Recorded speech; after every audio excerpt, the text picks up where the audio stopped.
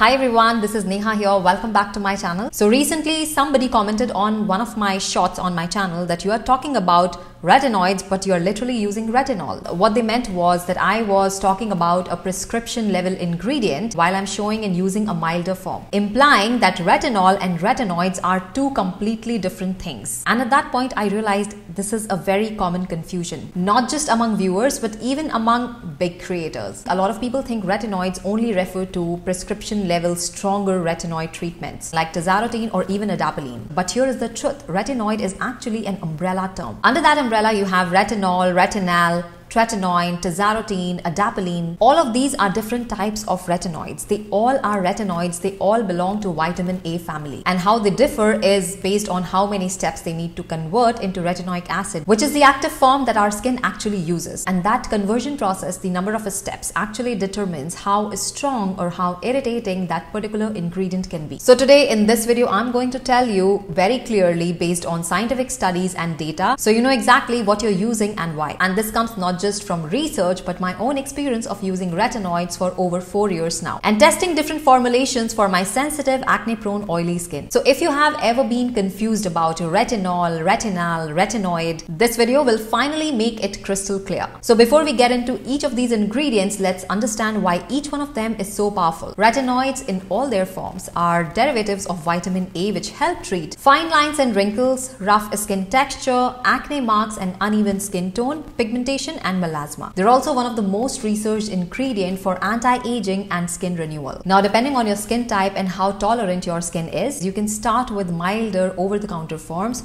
or move towards stronger prescription-based ones. Now, let's begin with retinol. Now, I have been personally using retinol for over 4 years and I would say it's gentle but not harmless. It's 2 steps away from retinoic acid, which is the form that our skin uses, which means that it has to first convert into retinal and then into retinoic acid before your skin can use it. Because of this, it's less irritating compared to stronger forms. But that doesn't mean it won't irritate your skin at all. As noted in dermatological studies summarized by Medical News Today and PubMed, retinol requires multiple conversion steps in the skin to become retinoic acid, the active form that drives cell turnover. Tretinoin skips this process entirely, which explains its higher potency. From my own experience, even certain retinol formulations have caused mild redness and irritation when I first started. That's why you see these days many brands formulate retinol with soothing ingredients like ceramides, peptides, bakuchiol or plant-derived retinoid alternatives to reduce irritation. And these hybrid formulations are designed to reduce the irritation that you experience on your skin while still giving you the same benefits. If you're new to retinoids, retinol is usually the best place to start. Even though it's a gentler form, it's still a retinoid. So start slow, maybe twice a week, and always follow with a good moisturizer. There is also even a milder plant-derived alternative that offers similar results without the irritation, as I said earlier. And you will often hear names like bakuchiol, bioretinol, phytoretinol. These are generally considered safe during pregnancy or breastfeeding, but it's always best to check with your doctor first. If you want a full guide on how to start retinol, I have made a video previously which details entire process, how to use it, when to introduce it. It's linked up in the cards and also in the description. Now let's move on to retinal with an A, which is only 1 step away from retinoic acid. This means it converts faster into retinoic acid in your skin and can give you faster, quicker results, but can also be more irritating. I recently introduced retinal into my own routine through 2 products, one combined with bakuchiol and the other the Celimax Retinal shot, which even at 0.1% is extremely potent. And trust me, this formula is no joke. It can cause stinging or irritation even if you are used to retinol from before. So from my own experience and what the studies say, I wouldn't recommend starting your retinoid journey with a retinal formulation. Let your skin first get used to retinol for a few months, then step up to retinal, especially when you're doing all of this by yourself at your home and not doing it under an expert's guidance. Remember, the fewer conversion steps to retinoic acid, the stronger and potentially more irritating the ingredient becomes. Even skincare formulator and scientists like Dr. Liia Ramachandra, who I have recently spoken to about this particular formulation, agrees that retinal, especially in potent formulations like this one, is for experienced users who already have a well-established skincare routine. Retinal is stronger than retinol, and 0.1% is also quite high concentration. So if you've never used retinol, you may see some irritation, right? Some redness, irritation, especially if you use it every day. So I think for people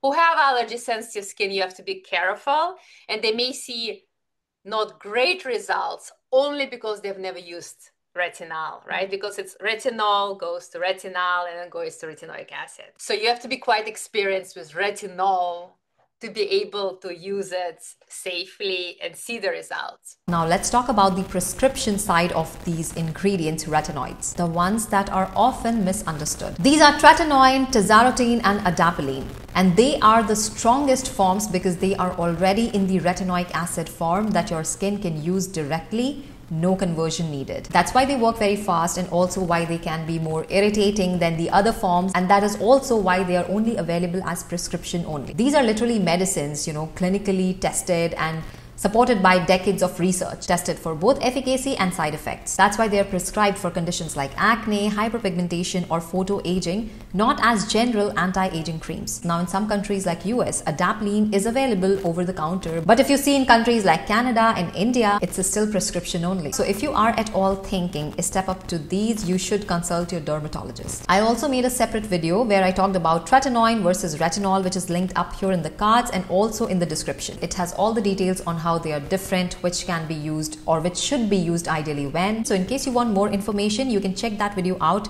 after watching this one. Also, when I spoke to Dr. Matthew Arfa, a double board certified dermatologist, he explained really well how these prescription and non-prescription based retinoids work and how it should be used responsibly. That video is also linked up here in the cards and also in the description if you would like to explore more. So let's make this simple. Retinoid is the umbrella term. It's the family of all these vitamin A derivatives. Retinol and retinal are non-prescription forms. They're mostly available over the counter. However, tretinoin, tazarotene and adapalene, they are prescription based. If you're a beginner, you need to start slow.